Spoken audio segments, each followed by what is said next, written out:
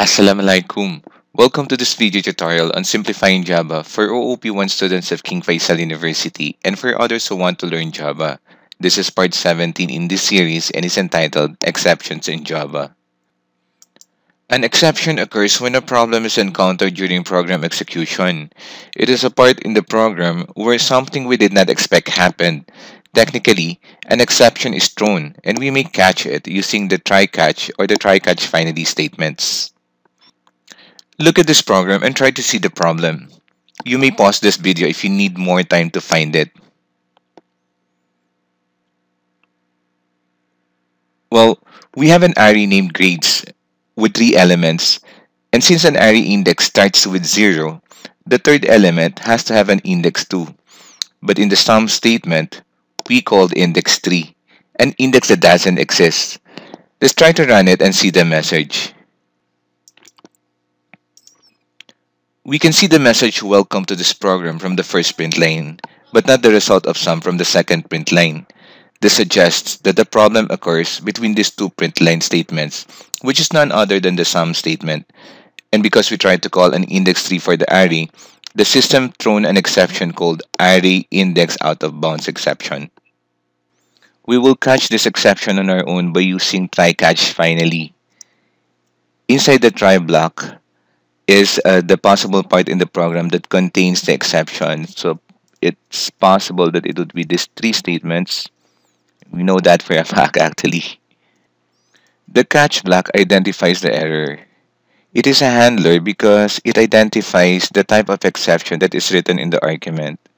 There are many different types of exception, but for now, we're going to use exception. We can print it using print line. We'll start it with the message error, followed by the message from the exception. We may omit the finally block, but if we want to include it, as its name suggests, it is done at the end. And one good thing about this block is that this block is always executed. That's it. Congratulations, we've just implemented our own exception. Now let's try to run it. Class. Now you can see that even if there's an error inside the program because of the address 3, we were still able to successfully run it. Let's do activity number 33, where we will help Mrs. Al-Mulhim, a nursery teacher, who prepared a basket of 24 apples which she plans to give to her well-behaved students. But she doesn't want any apple to be cut into pieces. So we will create a job project that will help her to distribute these by asking how many kids she wants to give. Get the absolute value to control negative inputs, and we will use an exception for an NT of 0 and non-integer values. After a valid input, we will display how many apples each well-behaved student will receive, as well as the number of apples left. At the end, we will display thank you. We only have one input, and that would be the number of kids that will receive the apple. For our output, it will be the number of pieces that each kid will receive, the number of apples left, and some messages. So for the process, we have to input the number of kids. That will be the task of Mrs. Al-Mulhim. And then we have to get the absolute value, so to disregard the negative values entered. And then we have to get the number of pieces for each kid. We can do that by simply dividing 24 to the number of kids. To make sure that there is no fractional part, we will make all the variables integer. And then the number of apples left would be equal to 24 minus the number of apples distributed, which is the number of kids times the pieces that they received. And then we will display the pieces and left. So all this we will put in the try block because the possible error would occur during the input when an input of 0 would result to a division of 0, or a non-integer value will be entered, which means that it's either a letter or something else. For the catch, we will simply display the error, and for the finally block, we will simply display thank you. Let's call it kids apples. Let's import Java, that util, that scanner for our inputs. And let's instantiate that scanner with object input, which is equal to new scanner system that in. Okay.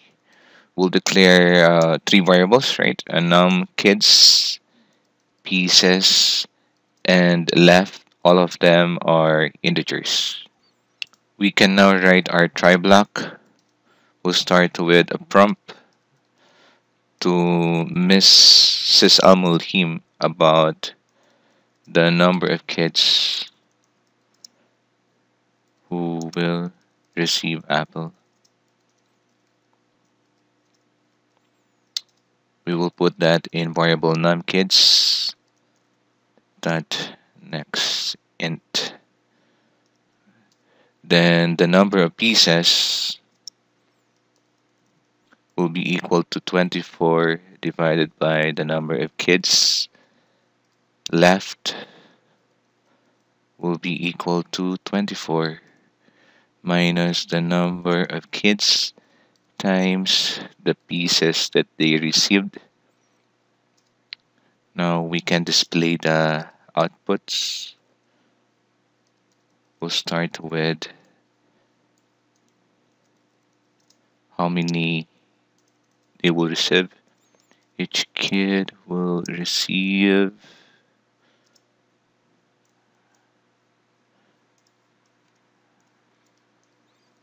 this much.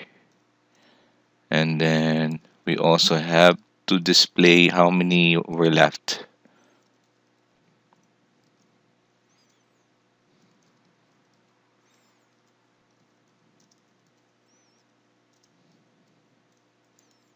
Okay, this is for the try block. Now we'll try to catch the exception. The type, we'll put still exception. We'll use variable e, and we'll display the output by using still print line, and then the error plus the message. And last is the finally block, where we will simply put what? Yeah, thank you.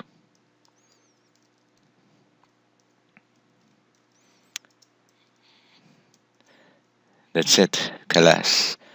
Now let's try to run it. Uh, let's make it a valid input. For example, there will be 5 students who will receive, or 5 kids.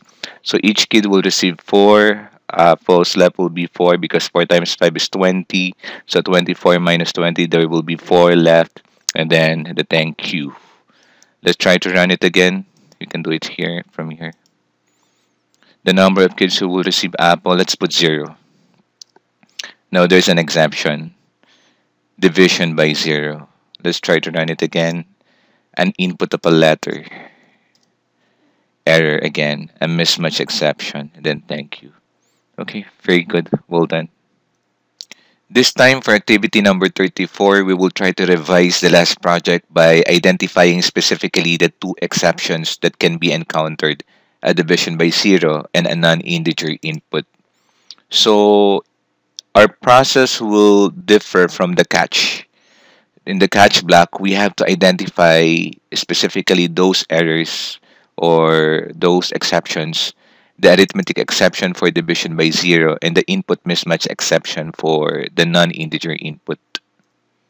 Okay, so now we're going to write our own messages for the two exceptions. We will no longer need the E. So the first one is the division by 0. Then we'll have another one. I'll just copy it. That is the input mismatch exception. Input mismatch exception. And the error is that there was a non-integer input. Okay, class. Oh, there's an error. Um, If this happens, then you can import from java.util that all the other exceptions. You can see here the input mismatch exception. But so as you can include also the other exception, just put star or asterisk and it will already be recognized. So let's try to run for an entry of 0 division by 0. That is now our own message. Let's try to run again. An entry of a letter, a non-integer, there, the non-integer input. Good job. Thank you for watching this video. Masalama.